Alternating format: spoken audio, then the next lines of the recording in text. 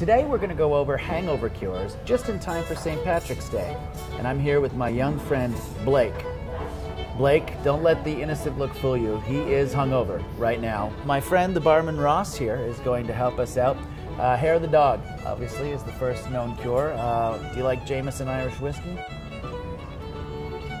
You've probably heard hydration is important. Now, it's not just important what you drink, it's how fast you drink it. So we're gonna need you to chug 3 full pints of water in quick succession. In the meantime, I will take 1 pint and sip it. It's delicious. It's from Lake Ontario. 3 pints, no stopping. No stopping. Go. There's a lot of ice. That is a lot of ice in that water, Ross. We're not paying full price for that. All right, try not to spill too much now. That's okay. Think warm thoughts. It's a little bit of spillage. Don't let anyone tell you that spillage isn't okay. Never wear khaki pants to a bar, ever. How you feeling?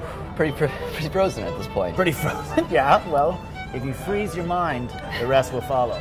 That's a song that I wrote for Destiny's Child. It's important to always get a couple drinks that you would never actually order yourself. Yes. That'll throw your system off a little bit. 2 apple sours. These don't even look like they're from Earth. These look like space shots. Food's also an important part of a hangover cure. You may take 1. Thank you. That is all. Okay. It is now time to change your equilibrium, please, Ross. Okay. Drink as much of that as you can. All right. Good. Okay. That's good. Let him out. Woo! How do you feel now? Pretty good. All right. Pretty good. Well, you're welcome. In actuality, I've never been hungover, so I don't know if any of this actually works. What I'm saying is, if you're hungover, have a nap, for God's sakes. Don't drink anything.